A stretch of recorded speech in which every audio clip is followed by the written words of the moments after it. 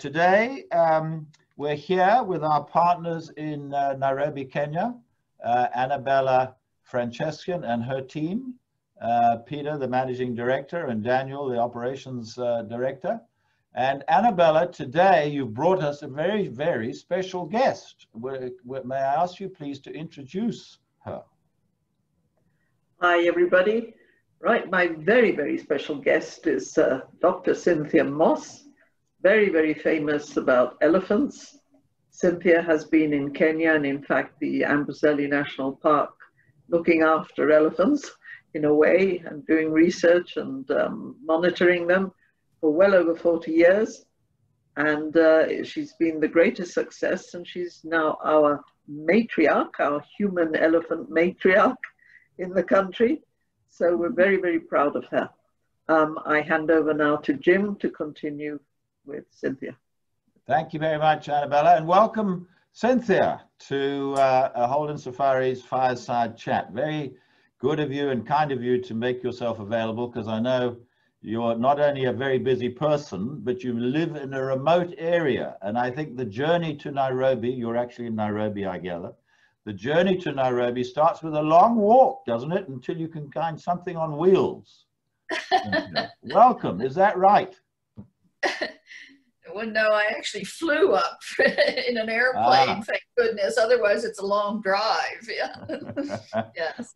Well, very nice. So just to orientate our listeners, you're in Amboseli. Most of your work now currently is in Amboseli, which is southeast of Nairobi.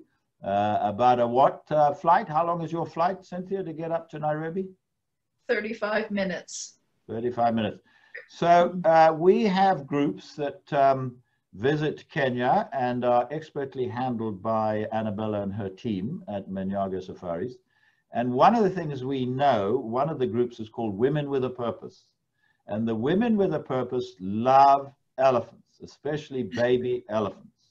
So yes, they're going to be intrigued and very interested to hear you talk about your work. But before we start that, can I just ask you, because you're an American, to give us a little bit of your background. I believe you're a New Yorker, is that right? That's correct. Yes. So tell us a bit about where you come from. I gather it's a little town, and I can't even pronounce it, let alone know where it is. Oh, yes. Yes, well, I was born in Ossining, New York. It's a American Indian name. It means rock upon rock because it slopes up from the Hudson River, which is just north of New York City. But anyway, I grew up in New York, and then started working in New York City, and then came on a safari to Africa in 1967 and fell in love with Africa and elephants. And I was invited to come back and be a research assistant on a project in Tanzania. And I came in January 1968. So I've been here for almost 53 years. And I worked on that project for about a year. And then eventually I started my own project in Amboseli in 1972. So that project has been going for 48 years. It's the longest running study of elephants in the world. In fact, it's one of the longest studies of any mammal in the world. And we know all the elephants in Amboseli. They all have names or numbers, and we've been following their lives since all the ones that were alive then, 1972, and all the births since then. And I have a team. I have a wonderful team. We're all women, which isn't surprising because women make much better observers. And we study their life, their family life, their reproduction. We do study the males as well. We don't ignore them. And we've been doing this, as I said, for many, many years. And we've written many books. We've done films. We've done many, many articles, many TV programs. And much of what we know about elephants comes from this study. You know, it's a very, very thorough study of known individuals over time. And that's sort of gold in a research project.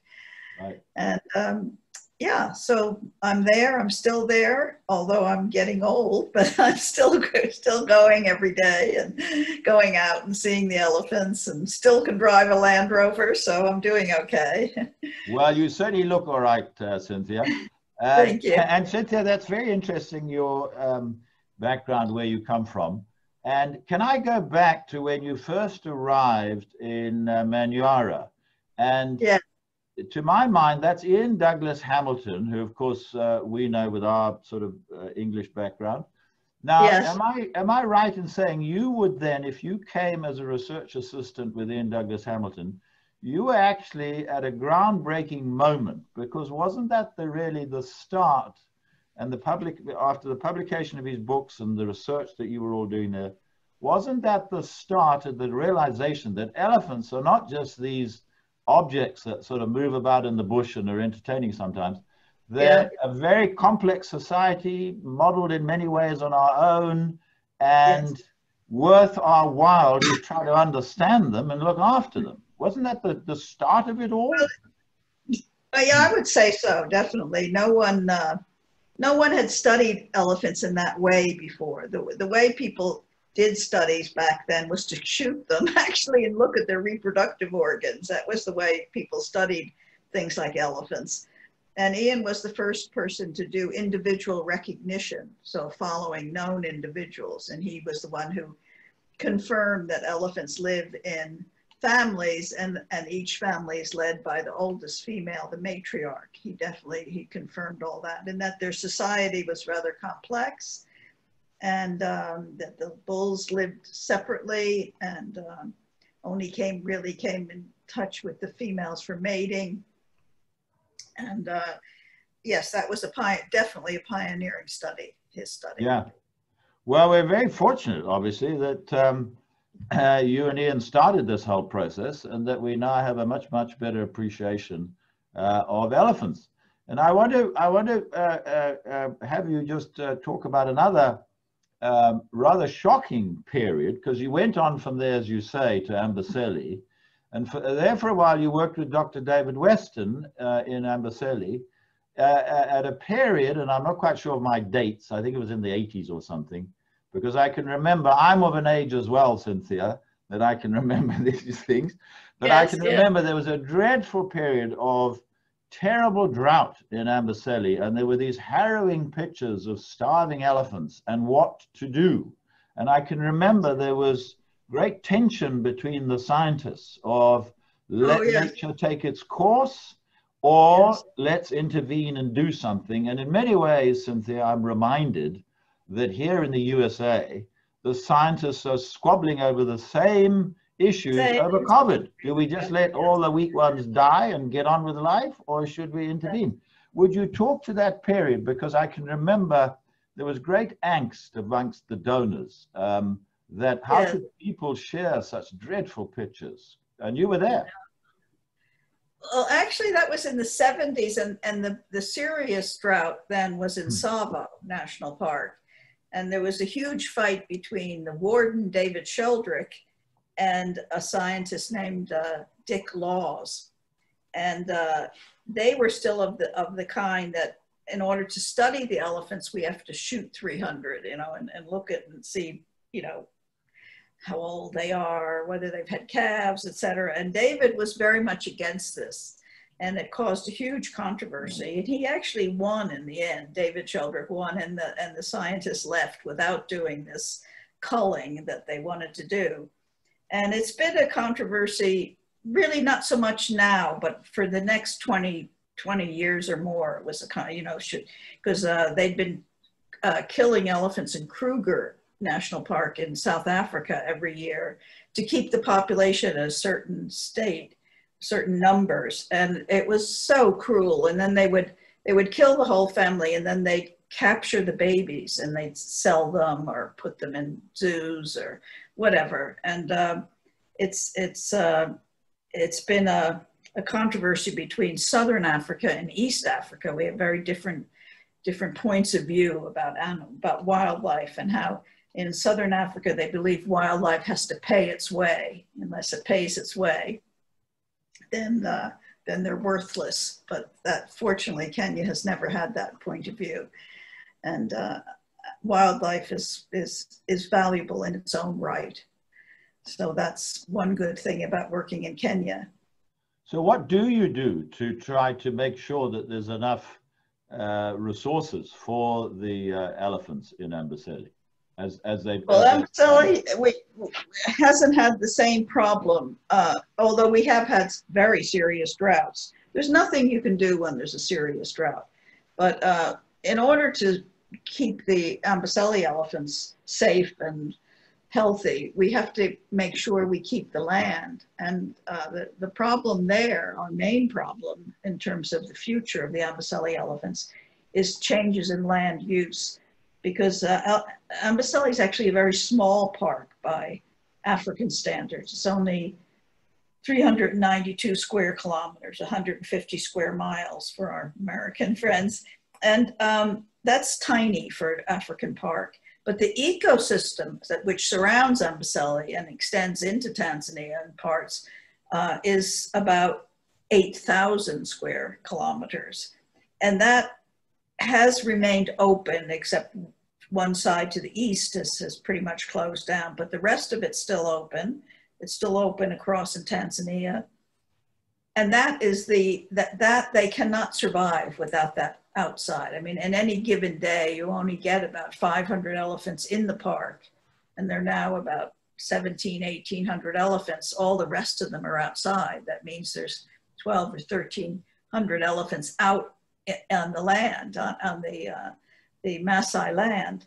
Now we're very lucky because Amboseli, in fact, this is why Amboseli is still such a wonderful place for wildlife, is because it's surrounded by Maasai.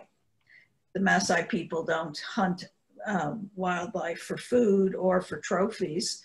So it's able to, wildlife and people are able to coexist, although that's rapidly changing as once people start farming or changing their land use patterns. So that's our problem for the future. Right. It's fascinating, Cynthia. So when you say open, that's what you mean. That the elephants, there's a corridor. So there's not a fence or whatever blocking their path. That's Yes. what you mean. So they can cross over, because of course, just to orientate our listeners, Amboseli is at the foot of Mount Kilimanjaro, right on the border with between Kenya and Tanzania. Yes. No. Yes. Well, yes. We're trying to maintain all those corridors. At the moment, they can pretty much move out in any spot except to the east, and the east is where we're fighting for a corridor right now. Right. Now, what happens though? So they're out of the park where there are no rangers, but as you point out, they're with Maasai who don't hunt them. But now, what about the poachers who have other evil intentions of harvesting their ivory? How do you look after the herds that are outside the park? Okay, well, there's a very wonderful organization called the Big Life Foundation, which is headed up in Kenya by Richard Bonham, who you may have met, Yes, who's based in the Chulu Hills. And they have 350 scouts, Maasai scouts, that are, have full salaries and equipment and vehicles, and they're patrolling out there every day. And it's such a successful program. There's virtually been no elephant poaching in several years. And the poaching for bushmeat has gone right down, although it's still occurring, and then closer to the park, there's one of the group ranch that surrounds the park have their own group of scouts, and that's Obulalui Group Ranch. They pay another 50 scouts or so. So when you put those together, that's maybe almost 400 people. Every one of those Maasai has a telephone, I'm sure, because everybody has a mobile phone these days. Every one of them has at least 10 relatives with phones. Now think about all those eyes and ears on the ground. That's a lot. That's a lot of people out there. right. And so it's very hard for people to operate, for poachers to operate. Yeah. So, which is great news. It's been good over the last 10 years or so that Big Life started in 2010. Right. Yeah. So that makes total sense. And of course, over here, as you know, and in other parts of the world, policing in cities, for example, police have realized you can't cover every single area in the city. You've got to rely on the eyes and ears of the populace. Yes. But for that, of course, the populace has got to be on board. Yeah. That they're there to keep law and order. What happens in your case? You just touched on it. Is there tension between the Maasai who, as you say now, are wanting to plant crops, plow up the fields? Elephants love their mangoes, their squash, whatever it is. Yes. Talk to that for a little bit, the human-wildlife conflict. Yes, well, that occurs to the east of the park, to what used to be called Kamana Group Ranch. And that's all been subdivided. What, you know, was a group ranch, but it became individual plots. So it was subdivided probably about 15 years ago. And it's been a bit of a disaster because a lot of the Maasai sold their land to non-Maasai, who then started either built lodges, or a lot of lodges out there, too many, or they are now farming. And then of course the elephants have always been there, and there they find some tomatoes on their normal path, and they're going to eat them, of course. And so there is conflict, but there are people working on it. There's a very good fence that they created, several kilometers of fence that Big Life put up to try to stop the conflict. And it's helped, but there's still conflict. There's still. Yeah, no, indeed. But yes, it's good that something's being done about it. People are trying to deal with it. Let's move on to something else, Cynthia, we wanted to ask you.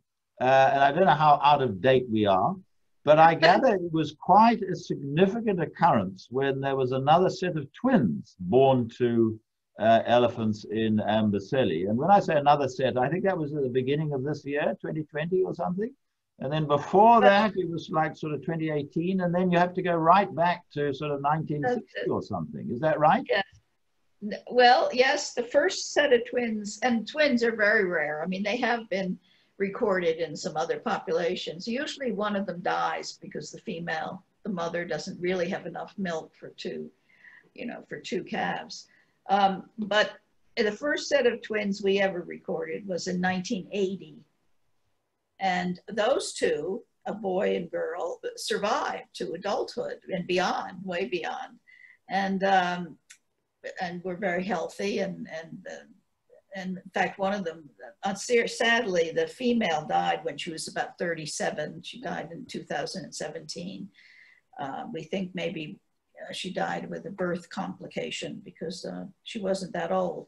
But the male is still there, and he's comes into muss, this period of active sexual activity, and he's quite a formidable animal. So we had to wait 38 years for another set of twins, and once we had the one set, I thought we'd be seeing other sets, and then we didn't. 38 years later, in 2018, a female named Paru gave birth to twins, again a male and female. And sadly, the female of that twin died when she was about 6 months old. We're not sure why. And the male is still okay. And then we only had to wait another 2 years. And then in February, Angelina had twins, a male and female. And then in July, I discovered a second set that I estimated they'd been born in April, and that's two little males. And those two sets of twins are doing well. Fabulous. Yeah. That's a fabulous story. Why is it that, is there any theory as to why it's taken so long? No, no idea. I think it's just a really rare occurrence, and it was odd that it happened. And they were in very good condition, so maybe that, because we've been having good rain, so there's a lot of vegetation, so might have something to do with that. Odd things do happen in nature, don't they? And I don't know if you were actually involved in any of the research, but we were informed about this dreadful incident in Botswana, where elephants seem to have some sort of neurological reaction from, and who knows what, but I think it was traced to some sort of natural poison in the water or the plants or something. Is that right? Do you know anything about it? So they say, but I don't know. And I don't know whether to believe it or not, but Yeah. I have no idea. You know, I have no firsthand experience at all. No. So I suppose Yeah. it's, again, one of these things. We just have to be very careful what we do with our trash and what we do with the planet around us to make sure that we keep it all healthy. We never know who's coming by to take a bite out of it. A wayward elephant. Cynthia, let's move on. And we love the idea, and Annabella and her team normally try to build in a visit to your trust in Amboseli for our clients. What is it that you would want them to register or learn? If you had to pick one thing, and you say, gosh, you know, if you're going to remember one thing from your visit, this is what I'd really like you to learn and appreciate and maybe spread the word. What would it be? I think what I want them to understand is just how intelligent and complex elephants are, and how worthy they are to be saved, you know, and that they're incredible animals. And that, you know, I talk when I do have visitors, I tell them all about the family structure and the very complex multi-layered social system they have, and how it all operates. And people always seem to love to hear all about that, and hear about the matriarchs and the big adult male boy, you know, the big males. And so I think that's really it, that they're not just sort of eating machines out there. You know, there's such caring and empathetic and emotional animals, very emotional. So, yeah. Well, that's very nice. And I think through your work and the publication of your books, there's greater awareness now of not just elephants, but, you know, in the animal kingdom, it's a very complex place. Even may I say, the little lowly dung beetle going about his. They're fantastic. Yeah. Going about his business. Yes. So the other question I want to ask you then is, so as you know, Dame Daphne Sheldrick, before she passed, published her memoir, and there's stories in there of her and her matriarch, Eleanor. And they, of course, had a great bond, and Dame Daphne could go out and say hello to Eleanor. And of course, there's that story of the elephant she thought was Eleanor, and it wasn't Eleanor. I know. That then seemed to be very embarrassed, having knocked Dame Daphne over. So the question for you, after all this time, Cynthia, studying your elephants, and as you just told us at the beginning, the longest period of time that any herd of elephants has been studied, what happens in your relationship with those elephants? Do they, oh, here comes Cynthia today. Morning, Cynthia. I mean, what happens? Or do you try to protect it? Do you try not to develop that? Well, we don't have any relationship that involves touch or anything, but they do know us. They know me and my two research assistants. You know, they have an incredible sense of smell. They have a better sense of smell than a dog. So if you can, you know, more receptors in their trunks than a dog. And so I'm sure as soon as we drive up, they immediately know who's in. And we have evidence that they know who's in the car, because some, you know, they just completely go about their business. They don't pay any attention, although some of them do kind of say hello sometimes. But generally, they just ignore us when we drive up, because they know a vehicle, they know our smell, they know our voices. And when we have somebody different in the car, or stranger in the car, you can see a reaction sometimes. You know, they'll just sort of smell the car, you know, lift their trunk. So they're aware. They're very aware of what's going on around them. And they just may not let you know that they're aware, but they are. But some of the families, I did a whole series of films on one of the families called the EB family, led by the wonderful matriarch Echo. And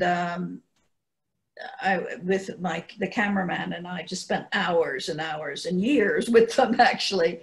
And sometimes one of them, such of the two oldest females, they'll give a little rumble and an ear flap when I arrive, just sort of an acknowledgement. But, you know, we don't, other than that, we don't have a relationship. But that always pleases me when they show any recognition. So, very nice, very nice. What we've heard differing stories about the distances that elephants can communicate over. And you mentioned Southern Africa taking this rather more brutal approach to culling elephants. Yes. And I think that's where this information was published, that one herd suffering that fate or experiencing that fate can transmit as far as 5 kilometers to another herd. Get the hell out of here. These guys are coming with bad intentions. Is that right? Yes. Well, we know they can hear the calls of other elephants from at least 2 kilometers. We've done experiments, and from 2 or more kilometers away, and they can detect who the individual is from 1 kilometer away. They know which individual is calling, so which is pretty amazing. But also there's a woman named Caitlin O'Connell who did studies in Namibia, and she showed that they get vibrations from other elephants through the ground, and that's probably that open land, open desert lands, probably it conveys it better, and that they can pick up sensations and communicate that way. Yeah, so it's rather like whales, I gather, can communicate similarly through sounds that we can't hear. They're just it's called infrasound when it's below the range of human hearing. And so we don't hear it, but they hear it. Right. So Cynthia, we're sort of coming to the end of our time. If I can ask you, when, in all this work that you've done, what would you want to tell someone if you could only tell them one thing that you found fascinating studying elephants that we wouldn't know? I mean, there's lots we wouldn't know, obviously, but something that somebody would find extraordinary. You've already mentioned some. We're talking about the way they communicate, and they can recognize who's talking from 2 kilometers away. That's quite extraordinary. But what of all their unique behavior, what would you pick to say to someone, I bet you didn't know this, and I bet you probably don't believe it about elephants? Okay, this was a study colleagues did, and they do what are called playback experiments, where you have recorded something and you play it back in a very scientific way, And one of the things that was fascinating that they found is that elephants can tell what kind of person is speaking, whether it's a man or woman, whether it's a Maasai or a Kamba, or somebody speaking. Yes, they can tell the difference. That is incredible. I can't even tell the difference. Goodness me, that is incredible. That is incredible.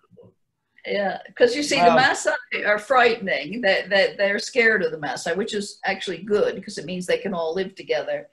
But they're less afraid of other Kenyans, and so they that's amazing. Just at a normal talking range, they can tell the difference. That's extraordinary. What about you've reminded me, and I don't know whether this is true or not, of trying to keep elephants out of shambas, farmers' gardens, is they have beehives. And it's amusing to think that the little lowly bee can chase away this largest land mammal because he's terrified of the bee. Is that true or not? Absolutely. There's a whole project a woman named Lucy King has been doing. It's very successful, where they put beehive fences up. And it's around farms, and the elephants just don't want to get don't want to mess with them, so to speak. Yeah, no, it's a very successful project. Wow. Okay. Well, that's good to know. And it sounds then as though that could be a good solution for keeping the elephants out of their gardens. And well, on that. It gives another source of revenue for the person. Yes, farmers. Of course, indeed, yes. And as you may well know, Cynthia, over here in the States, I believe it's still a big mystery that bee populations are declining rapidly. And I don't think anybody really knows why. Although here you are, Cynthia, I bet you didn't think that you would learn something on this interview from me. You may know this already. Did you know that one of the reasons they've found for the declining bee population is what they've called a murderous hornet? Have you heard this? Oh, I have heard about those. Yes, yes, horrible. The hornet gets into the beehive and kills them all. I know. Dreadful fellow. Yeah. Terrifying. Yes. Yeah. Anyway, it amused me. There you are dealing with the largest land mammal, and there they are dealing with this tiny little hornet on whom they strap a little radar to track him. Seems extraordinary. Oh, yes, yes. Funny. Well, Cynthia, this has been a fascinating talk. Thank you very much. I'm very aware of the time, and we're going to relay this and play it to our travel agents, who I know are going to be fascinated to hear the stories and the anecdotes you've mentioned, and of course are going to be very interested to send their clients to visit your trust in Amboseli. So thank you very much for giving us your time. You're very welcome. It's been a pleasure. And I guess it's good night, right? Nairobi, what's the time there? It's good night and good morning. Almost 7. Almost 7. Yeah. Well, good night. Thank you again. Thank you.